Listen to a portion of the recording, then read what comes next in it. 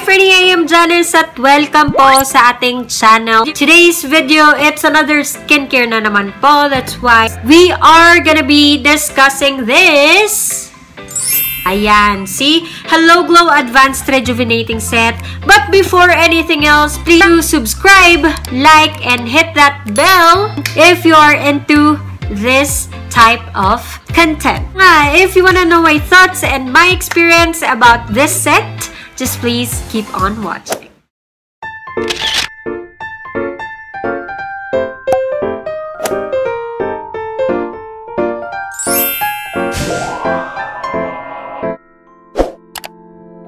Let's go through the box first. This is what it looks like. So, dito sa unahan, andito yung itsura ng mga products na makukuha nyo inside this box. And ito ang kanilang tagline, which is, because your skin matters.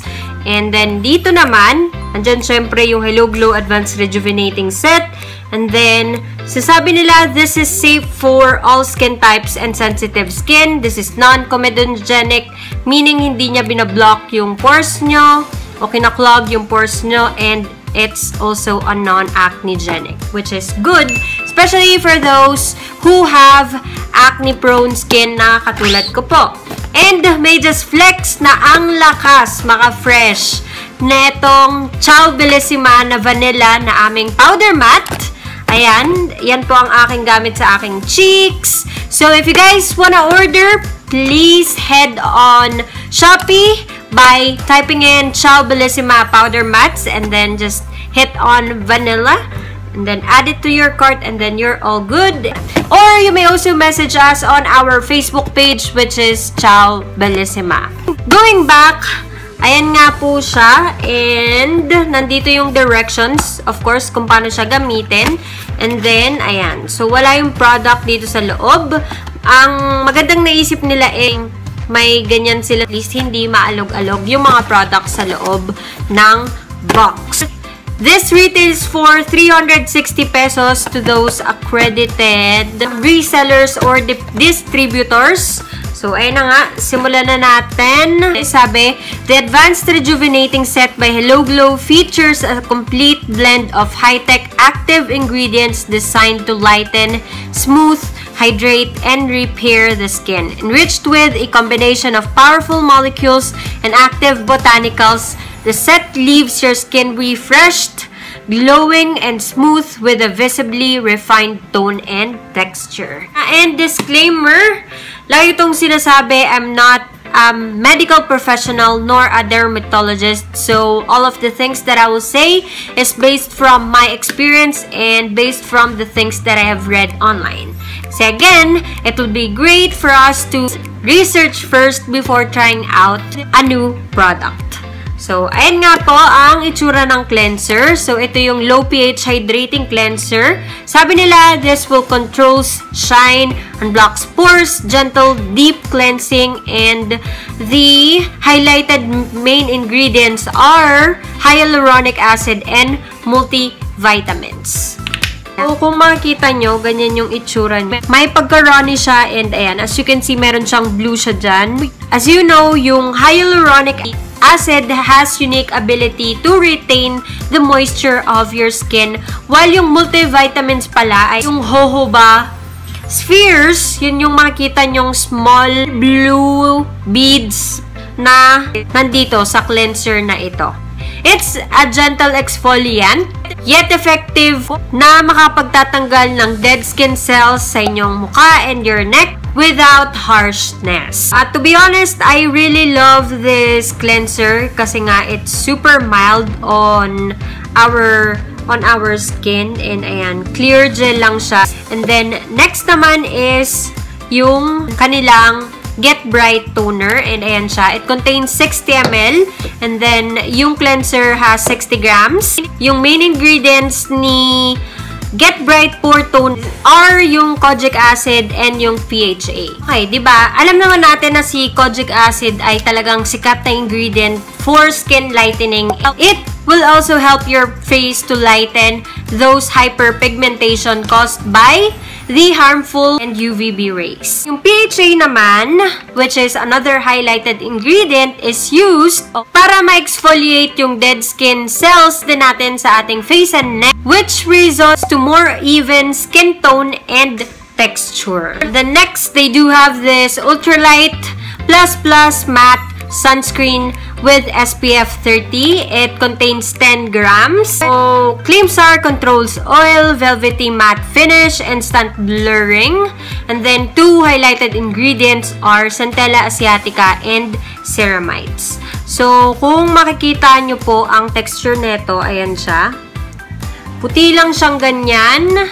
And, pag blend mo siya, ayan. So, para siyang lotion na mas light yung texture or yung consistency. The Centella asiatica. So, I have found out that this is also an antibacterial ingredient. Speedwood healing. So, it will also help your skin to boost the collagen.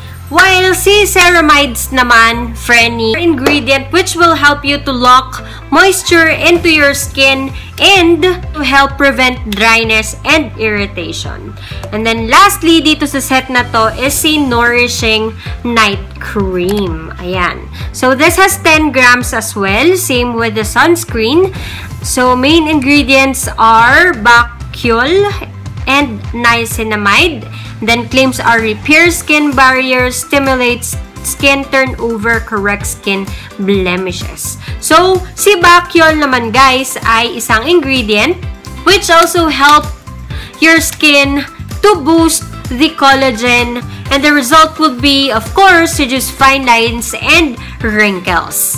It also help restore firmness and refine skin texture and even out your skin tone. The second highlighted ingredient is si niacinamide. It will help you to reduce melanin production, anti-aging. It will also help you minimize your pores, treat acne, and moisturize your skin. So, ayan. Since we have discussed the ingredients and the claims of each product, let's go to my experience. So, day 1, ayan, as you can see, meron akong mga acne sa aking mukha, which is hindi naman po bago, kaya po tayo nagre-rejuve. Medyo active pa yung mga pimples ko dyan sa aking mukha. And, ayan, ang naguhumiyaw na pores, diba? And on our day 7, lagi po natin tatandaan yung day 1 is laging nasa left. Diyan po sa aking mukha, mapapansin nyo na nag-flatten na yung mga acne ko. And then yung dark spot dyan sa aking eyebrows ay nag-fade na din. Ayan. So, may nose bridge ba yan, te? Parang wala. Charot. Then, next, on day 19th, ayan, as you can see, kakahilamos ko lang kasi niyan ng umaga. So, may redness dyan sa aking left cheek. And of course, ayan, kailangan natin maghilamos at baka makita nyo ang morning glory. Diyan, mapapansin nyo na mas bumubuti yung appearance ng aking mga acne and dark spots. And of course, ayan, makikita nyo na may glowing skin. On the 30th day, ayan, as you can see, my skin has improved as well. Although, ayan, may mga new batch ng pimples na tumubo. Yan kasi ay kakakaroon ko lang nung 10th. Let's go to pros or what I like about this set.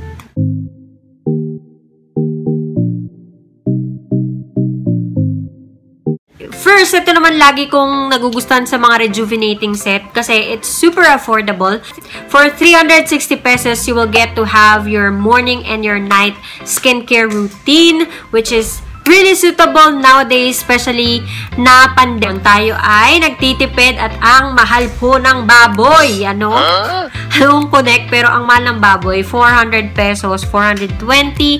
Diyan yung price range. Second, gusto ko dito yung claim nila na no harsh peeling and pain. So, hindi uso dito yung no pain, no gain. To be honest ako, I did not see kahit yung micro-peeling, wala akong napansin at all. Ganun ka-mild itong rejuvenating set na ito. And, you know what? Dito sa toner, hindi ko to ginagamitan ng bulak. Ginaganyan ko lang siya sa aking palm. And then, gaganyan ko siya. And then, itatap-tap ko lang siya sa aking mukha. And sa aking neck.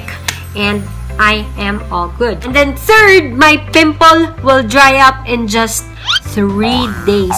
3 days lang, hindi na siya active. And, ayun, syempre, pagkatapos naman magiging dark spot na lang po siya. And fourth, I also like the fact na nakita ko yung resulta in just 7 days. Considering na super mild na itong rejuvenating set na to, and kung napansin nyo doon sa clip on my 7th day, talagang nag-flatten ang aking mga pimples and simula na rin mag-lighten ang mga dark spots. And fifth, you know what guys, I really love Hello Glow skin line kasi napapansin ko na nababawasan na, naglalaki ang kong pores. Kasi dito dati, ang lalaki ng pores ko dyan, ngayon dito na lang sa side na ito.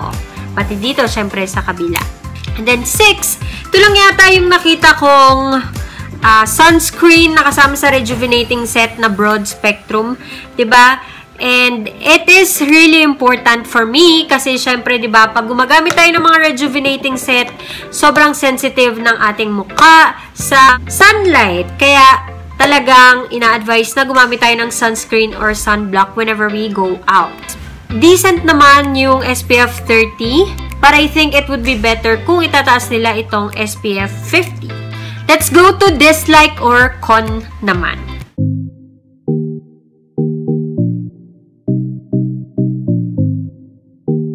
Yan, so I only have one con, and that is, hindi talaga ako fan ng scent na itong line na to kasi parang may kaamoy siya eh.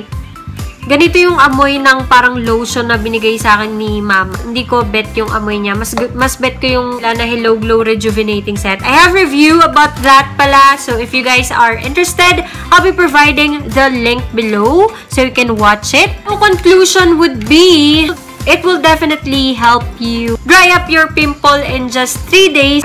However, hindi niya ma-prevent yung pagtubo ng pimple sa inyong mukha as compared to those other rejuvenating sets na aking pong na-try. And the second conclusion is, this advanced rejuvenating set is mild nga, like what I said earlier. And to be honest, ang difference lang na nakita ko dun sa Hello Glow na pink versus dito is that mas madali netong mapapadry yung pimple nyo.